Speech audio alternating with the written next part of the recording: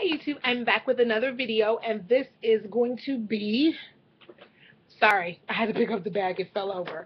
This is going to be a Sephora haul. So let me get started. I've kind of redid this video like 3 or 4 times, and you all know I do not edit. So what I'm going to do is I'm going to literally talk about this stuff and throw it back in this bag so I can put it up, okay? So let me get started so this won't be another 15 because it was 15 minutes at first. The first items that I've purchased, and I'll start with the two brushes, are going to be two brushes from Sephora's line. The first one is the 56, and this is a Pro Flawless Airbrush. I'm going to say foundation, or it could be a blush brush. However you want to use it. It is very soft to the touch, very soft on your face, but just not one of my favorite brushes. I think the handle is a little too long, and the brush is a little heavy.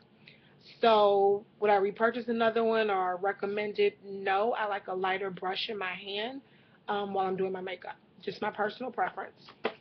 Next one is going to be a mini mineralized brush. And I'm going to use this with just kind of in my makeup bag with my Mineralized Skin Finish by MAC. I just think it'll be a nice way to really, buff the powder into my skin. I have not tried it, so I will let you know if you want to know what I think about this. The next thing I purchased was a Sephora Infinite Beige long-lasting kohl pencil, and I got this because it is not as stark white as Fascinating by MAC. This is definitely a beigey, creamy color that I think would look really, really nice. I've actually used it. Look nice in the waterline if you don't want that stark white look. And I actually learned about this from a beauty guru on YouTube. Let's say Facebook. What? Next two things I purchased were from Beauty Blender. I purchased the Surface Pro, which is an awesome tool if you are a makeup artist or if you're just a makeup lover and you like playing around with colors and mixing and, just doing your own thing and just doing a bunch of great color creations. It does come with a spatula in the middle. It also comes with a little, like I would call it an artist tray that you can actually hold up, like put your foundations or whatever basically if you put your foundations on it, you can kind of hold it up to your client's skin. I'm trying not to let you see a reflection, but you can hold it up to your client's skin and kind of, get better and a little bit more customized colors, which I think is awesome. I used this at a wedding that I did recently, and it was very, very easy, and it just made my job a lot easier.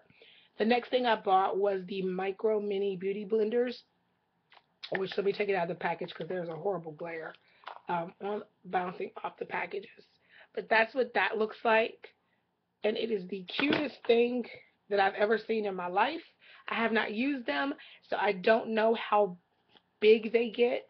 So let me know if you want to see a review on these and, maybe how I would use it. I'm thinking my concealer, but hey, you never know. Next two items I purchased. I fell in love with the little one that I got at Sephora's, um, what's that called? At their kiosk when you're about to leave. I grabbed this because my hands were so dry, and I was like, man, I left my lotion at home. I need something.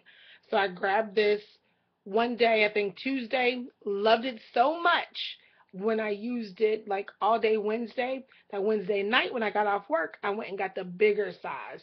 Because there's some things you just don't want to run out of, and I am a crazy, like, super anal person when it comes to stuff like that. If I really, really love it and I use it every day, I hate running out of it. So I picked up two of these, and again, one for my nightstand and one for my purse. The next item that I got was the Kat Von D Studded Kiss Lipstick. And this is in the color Slayer. And I am so in love with the packaging of this lipstick. Like, I want more, but it's a little expensive to me, especially when I'm such a MAC girl, and I'm so in love with their actual colors. But I just really think that this packaging is super cool. It's super Kat Von D all over it. But I purchased the matte black lipstick, and I just think that it's opaque, matte black, very creamy. It does not feel drying whatsoever. So I definitely think that is just so cool. Like this is something cool to just kind of have sitting out on your vanity, just with a bunch of mirrors, just awesome. So I love that. I get to throw these boxes away. Yay, me. Next two items I purchased are by OCC, and this one is a lip tar in Black Dahlia and the nail polish to match. And it's just like a really deep, vampy burgundy black color. Um, and then this one is Roller Girl, and it's just a purple, pretty lilac purple color. So definitely loving that. And I know everyone, summer's almost over. There's no rules in makeup. Do what you want to do. If you want to wear bright purple in the winter, go for it. The next two items I picked up, one again by Marc Jacobs, and this is Baby Jane. And it's just a beautiful stone color. That's the color pretty much true.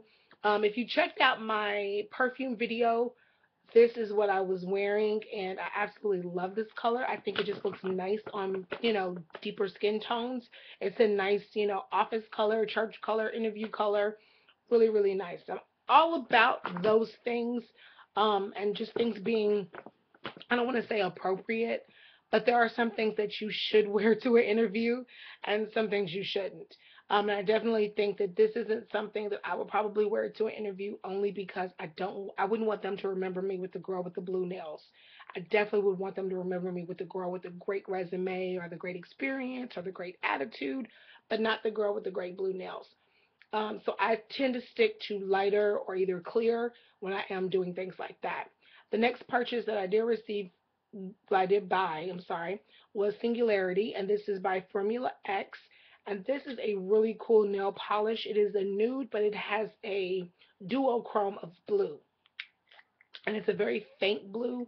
So definitely I'll let you know the next time I wear this, and maybe check me out on Instagram because I tend to post pictures of nail looks and things like that of the week.